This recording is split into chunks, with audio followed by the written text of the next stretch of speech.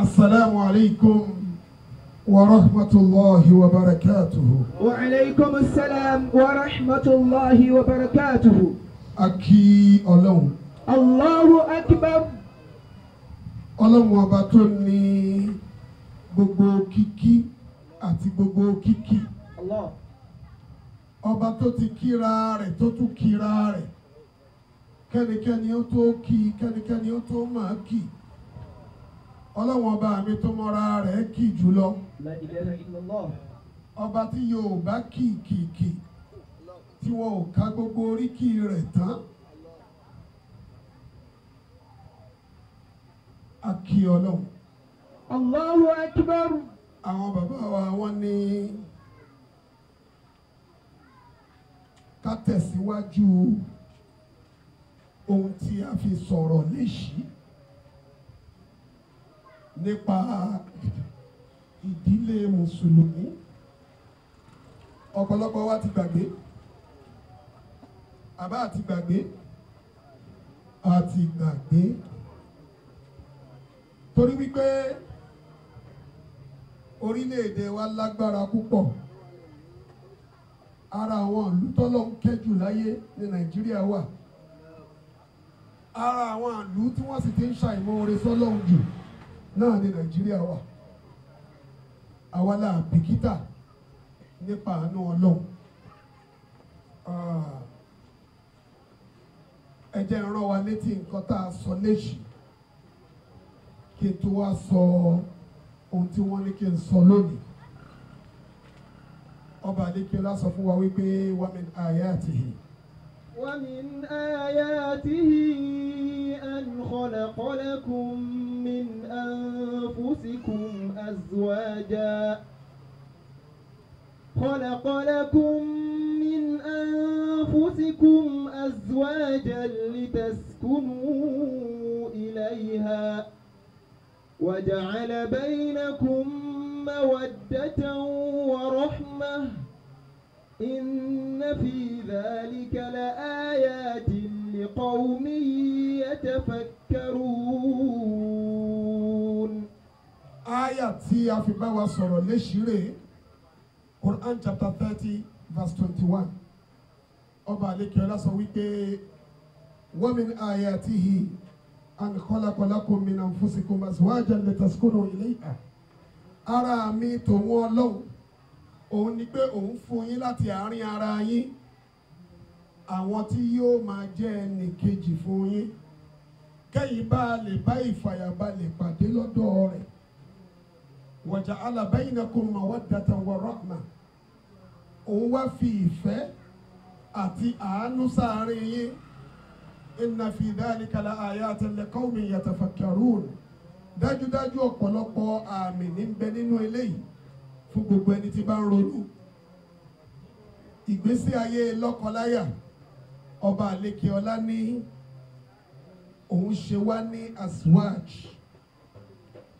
Òun ṣe wá ní àwọn tó ń fi fún wa àwọn ẹnì kejì wa ni. Ohun tí Lárúbáwá sì ń pè ní záójù nípìlẹ̀ ni tó jẹ́ pé kò ní pé àfi tó bá ń bẹ pẹ̀lú kejì rẹ̀. Wọ́n wá ń fi eléyìí pé ọkọ ìyàwó záójù, wọ́n tún fi ń pe ìyàwó záójù àbí záójátù, tí ń tọ́ka sí pé ọkùnrin ò ní pé àfi tó bá ń bẹ pẹ̀lú obìnrin. Obìnrin náà ò sì ní pé àfi tó máa ń bẹ pẹ̀lú ọkùnrin. Bẹ́ẹ̀ bá rọ́kùnrin tó ní mi ò ní níyàwó, ẹ wò ó dáadáa, ó níṣòro. Bí ò bá níṣòro yóò máa ṣàbòsí. Bẹ́ẹ̀ bá sì róbìnrin tóun náà ní mi ò ní lọ́kọ, ìṣòro kan ló bá dé. Àwọn bàbá wa ni wọ́n wà ń kalẹ̀ yìí, àwọn ìyá wa ni wọ́n wà náà yẹn. Béèyàn bá fẹ́ mọ bí ilé ayé ṣe rí kéèyàn pé àwọn màmá ìsẹ́yìn kán béèrè àwọn bàbá wa lọ́wọ́ wọn. Wọ́n á sọ kísà táwọn bàbá yìí ti ṣe, táwọn ìyá yìí sì ń gbà á mọ́ra pẹ̀lú àmójúkúò pẹ̀lú àgbàmọ́ra. Bẹ́ẹ̀ bá wá pé àwọn bàbá sẹ́yìn kí wọ́n júwe àwọn màmá wa fún wa, wọ́n á sọ itú méje tó dẹ̀ ń pa nínú igbó táwọn màámi ti pa. Kí ló dé tá a ṣe ń rí wọn papọ̀? Sùúrù àti àdúrà. Kò sí màlẹ́kà nù wa, èèyàn ní gbogbo wa. Tó o bá rágbàlagbà tó sọ fún ẹ pé láti ogójì ọdún tí mo ti fẹ́ ya yín àjàrí, wọn kì í sọ pé àgbàlagbà ń purọ́. Ó yẹ kó gbà sókè dáàdì. Wọn kì í sọ pé ẹ ṣe ní ìjà. Kò ṣeé ṣe kó ní làákàyè méjì kí wọ́n wà láàyè kan kí wọ́n má kọlura wọn. Ohun tí mo fẹ́ dandan ni kó kọlu ohun tí wọ́n fẹ́. Ṣùgbọ́n yóò rọrùn tó bá jẹ́ wípé àtèmi àti ẹ apinnu pé ntọ́lọ́hún fẹ́ la fẹ́ ṣe. A ní kọlura wa púpọ̀. Ṣùgbọ́n bí n bá dúró lórí tí mo fẹ́, dandan ni kó pakasọ pẹ̀lú tí wọ́n fẹ́. Torí pọ́tọ̀ọ̀tọ̀ ni wá. Kódà ìbejì tó jáde láti inú ìyá kan náà, wọn ò ní ronú bákan náà. Ẹ̀gbọ́n tànàbí sọ ní sallallahu alaihi wasallam. Ànábì nígbà tó o bá ti ṣègbéyàwó, o ti mú ìdajì ẹ̀sìn wá. Idha tazawwaja al-abd faqad istakmala nisfa ad-din. Tí ẹrú sí Ọlọ́run kan tó bá ti ṣègbéyàwó, ó ti pé ààbọ̀ ẹ̀sìn ẹ̀, ìdajì ẹ̀sìn ẹ̀. Falyattaqillaha fi nisfi al-baqi. Ẹ jẹ́ kó bẹ̀rù Ọlọ́run níbi ìdajì yòókù. Kárí ọlá Muhammad sallallahu alaihi wasallam jẹ́ kó yé wa wípé ìgbésí ayé lọ́kọláya ẹ̀kọ́ lọ́ba àlékè ọlá fi kọ́ wa. Ẹni tó bá fẹ́ ṣoríire láyé yìí àti lálìkìyámà kó tọ́jú obìnrin rẹ̀. Obìnrin tó bá sì fẹ́ wọ àlùjánnà kó tẹríba fọ́kọ rẹ̀, kó tọ́jú rẹ̀. Tí wọ́n bá ń sọ pé àlùjánnà ọmọ abẹ́ ẹsẹ̀ ìyá rẹ̀ ló wà, àlùjánnà ọmọ ọkùnrin ni. Àlùjánnà ọmọ ọkùnrin ni o. Àlùjánnà ọmọ obìnrin abẹ́ ẹsẹ̀ ọkọ ẹ̀ ló wà. Èmi kọ́ mo wí bẹ́ẹ̀. Ànábì sallallahu alaihi wasallam ló wí bẹ́ẹ̀. Ànábì rí ọmọbìnrin kan jọ kan, ànábì wá pé, ànábì ní adhatu ba'lin anti. Ṣé abilékọ ní ẹ̀ṣọ́ lọ́kọ? Ó ní naam. Ànábì ní fandhuri aina anti min. Wo ìyàwó ló kọ sí, ìyàwó lọ́kọ rẹ̀ kọ sí ẹ. Innama huwa jannatuki wa naruki. Ọkọ ẹ làlùjánnà ẹ, òun náà ní náà ẹ. Bó o bá máa wà àlùjánnà látọ̀dọ̀ ẹ ní. Bó o bá sì máa wọná látọ̀dọ̀ ẹ ní. Wọ́n ló ní mọ́kàndínlógún ni o jẹ́ májàlá àádọ́ta. Mo bèrè lọ́wọ́ àwọn àgbàlagbà pé èwo ló ní mọ́kàndínlógún. Bàbá wa sọ fún mi pé ọmọlúwàbí ni Yorùbá ń pè lóní mọ́kàndínlógún. Tọ́ba ní sẹ́ rí sáídà yẹn, bó ti ń kí yín mẹ́sàn-án ni ó máa kí yín mẹ́wàá. Oní mọ́kàndínlógún nìyẹn.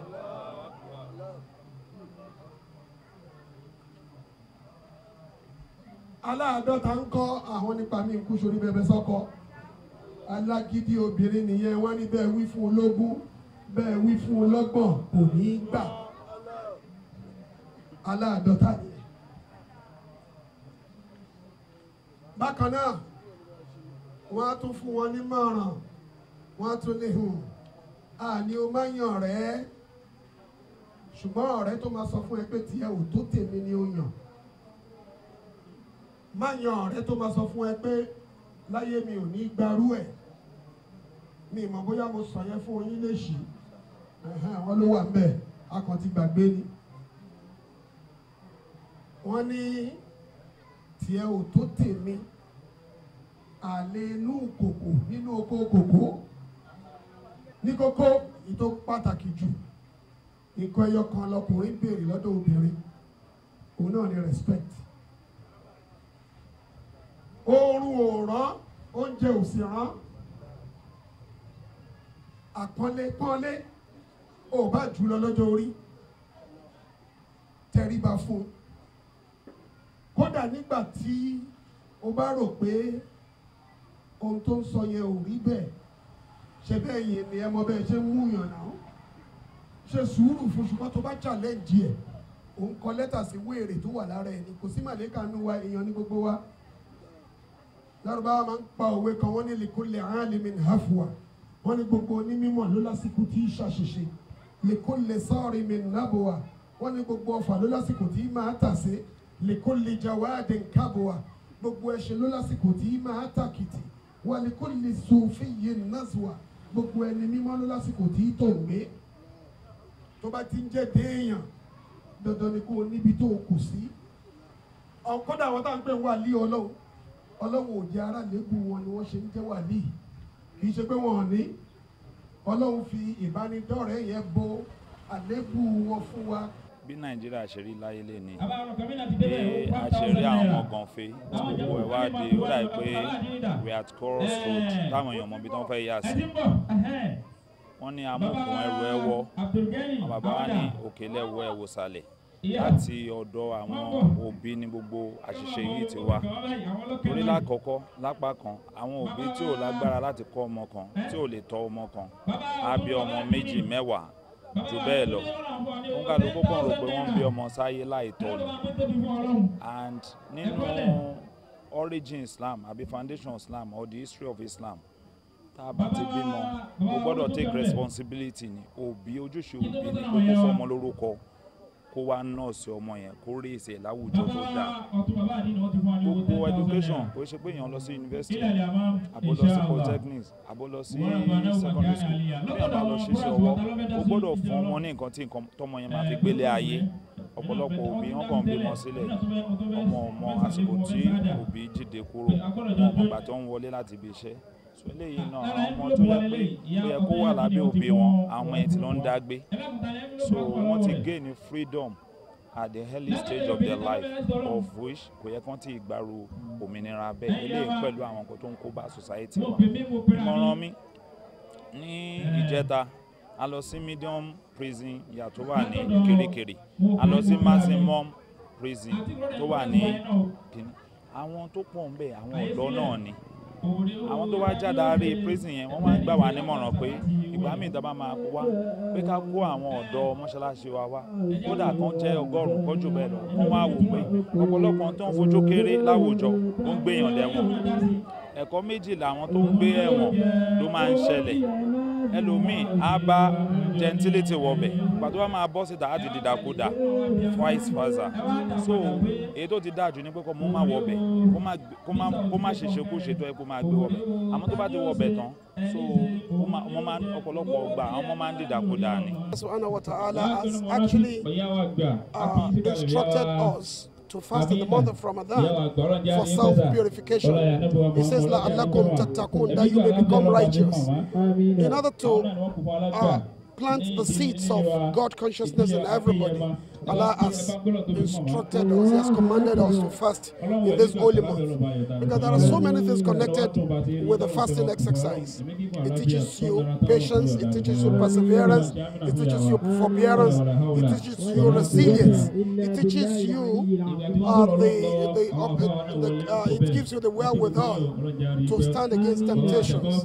So all these things are expected to be taken beyond the month of Ramadan. If you have been able to abstain from so many unlawful things in this month, it is expected that after the month you will continue and gradually you will have a community of righteous men and women.